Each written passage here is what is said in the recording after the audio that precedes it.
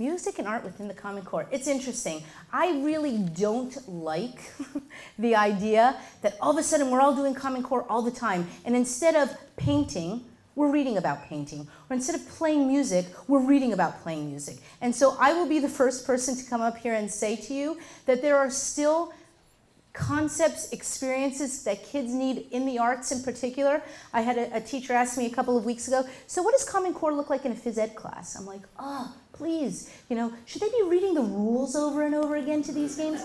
Like, we really need to figure out what our goals are here. And so this idea of kids reading for information is a critical one. So in your arts curriculum, if kids are already learning about art history or the biographies of artists, for example, rather than the teacher lecturing to you about those, let the kids read that. That's perfectly a great incorporation of Common Core across the curriculum. But let us be reminded not to lose the beauty of those programs and let the music still live and let the art still live for its sake.